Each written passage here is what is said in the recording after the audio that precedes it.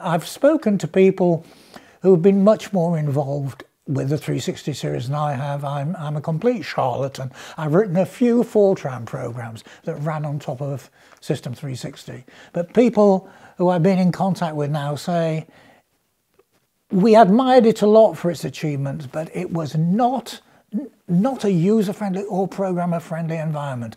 I've not found anybody who is prepared to stand up and say, yeah, it was the bee's knees, it was wonderful. They all said, yeah, it was a bit of a mishmash. Some really good things in it, some things that were awful to cope with. Didn't they think about writing it in a higher level language? Wouldn't that have got better productivity? Because, of course, this is all in assembler. So what would the story be then about trying to use a higher level language? And at this era, I mean, I do have a little bit of hands-on knowledge, not so much on the 360 series, but on the ICL 1906, where the ICL provided software didn't let me do this, but Algol 68 compiler written for the ICL 1906A did enable me to do it, is to, yeah, just be able to use the higher level language for things like if statements or case statements, things involving layouts and jumps, and also, of course, to have the higher level language be capable of working out for square arrays or rectangular arrays, which scientists and engineers love, but as we all know, they're not held in a square format directly or a rectangular format. You have to work out in a linear, apparently linear level of memory, where exactly is byte number A55 that's holding this character I'm interested in. And you have to do multiplication sums. You have to know how many bytes there are in each of these objects in your array. You have to know whether the underlying architecture is storing the array by rows or storing it by columns. Now, interestingly, at Bell Labs, before Dennis and Ken invented C, can you guess what Ken Thompson's chosen high-level language was? I will say at the outset that his first stab at anything was to write an interpreter for it in the B language. Very cut down BCPL. I'm guessing just because of what you've just said, Fortran. Yes. The number of times that Ken, in those very early days, says, oh yes, and once we've done that, we must do a Fortran compiler. Fortran can be amazingly Spartan and minimalist in its approach. But if you're struggling to find a language that will just about do as a system programming language and nothing else is available, I know from experience I've done mixed Fortran assembler programming. So long as the people writing the link editor get the assembler modules talking to the Fortran modules okay, it can be remarkably effective. What does a compiler do with the assembler when you've got a mixed language like that? As far as the compiler knows, you write a procedure call, a subroutine call out for a subroutine called Fred with parameters A, B and C. Little does the Fortran compiler know that the thing that will merge this into a uniform thing is that Fred is written in assembler. And the rules on the assembler manual say, we can help you if you will only pass your actual parameters in registers 5, 6 and 7, shall we say. You follow that, then we, the link editor for assembler level modules, and that's the thing in the end, the Fortran compiles down to being assembler level modules that all get linked in a uniform and harmonious way because there are agreed conventions for how you pass information between the two. The thing that really gets you in vanilla early Fortran was it helped enormously with the logic, the if and the case statements. You could do them as it were, although Fortran didn't have case at the time, but doing array calculations and getting that right. What it couldn't do then, in most Fortrans, was actual detailed bit twiddling, you know, masking with bit patterns. That typically had to be saved for assembler and addressed at the end of a known interface as to how you passed your 8 bits across, to be twiddled with or whatever.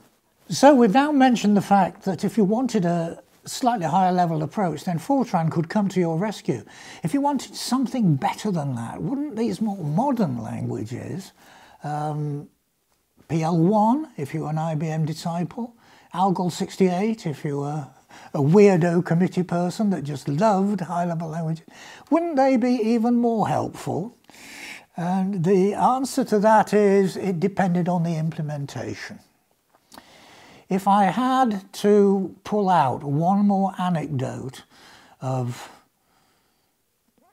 high-level language constructs that eventually became house-trained and became visible in Dennis and Ken's early C, it was structures. Now in arrays you don't really name, well you give the array an overall name, but the rest of your calculations as to where the elements are is all done by multiplying, because they're all rectangular or square, you can work it out. But what you really need is something, agglomerations where they're not all the same size objects, structures in other words. You need to be able to name the fields or components in your structure and have them be at different boundaries depending on whether it's a set of reals or a set of characters or a set of integers. You need to be able to name things. And I'm told by psychologists that this is a very deep psychological need in the human brain. You've got to be able to give things names. And significantly, Ken was more or less saying it was fourth time lucky. By the time we got structures properly working, you knew that if you did underscore Fred, it knew how many bytes displacement the beginning of Fred was from the start of the beginning of the whole structure. And you didn't have to think, oh, is it 10 bytes ahead? The tables you were building up as you compiled it told you that by counting and dead reckoning, the field called Jim had to be exactly 12 bytes downstream of the start. So if you say thing underscore Jim, you got it right. But if you actually moved on by what you thought was the right number of bytes, you'd get off by 1 problems. No, it wasn't 10 bytes down, it was 11 bytes down. But if you extend a labeling system to be the principle of naming things, you start getting things right. And he said that was the key in early C. If you give them names and you label them and let the compiler make its own memo of how far down these fields are within each of these structures as you declare and instantiate them, it will get it right for you. So it's getting higher level effectively. Well, yes, it's just so simple. But what Ken is covertly saying is even genius programmers like me make mistakes. And the way to stop making mistakes is to have a labeling scheme and just trust it.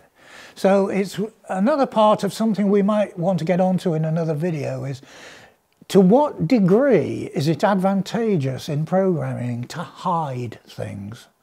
And in a way, giving things names is hiding the ultimate hardware truth from you.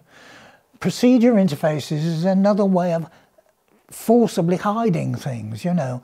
I'm not going to have you replicate and squirt out all my raw assembler. I'm going to get you to jump into one of my procedures and I will tell you which registers in the CPU to use for passing over extra information, and you will trust that procedure.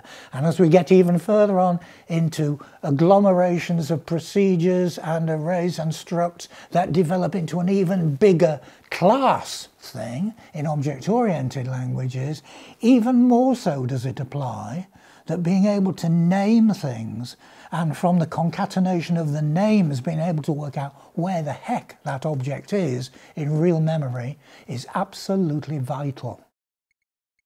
So we'd have to go over here across the distributed shared memory link to get the value, and then we could bring the value back. So rather than taking 100 nanoseconds, it would take in the order of 300 nanoseconds. And for most people, if they've never created a branch before, that just shows you the main branch that you're currently on, and it will have a star next to it because that's the one it's showing you.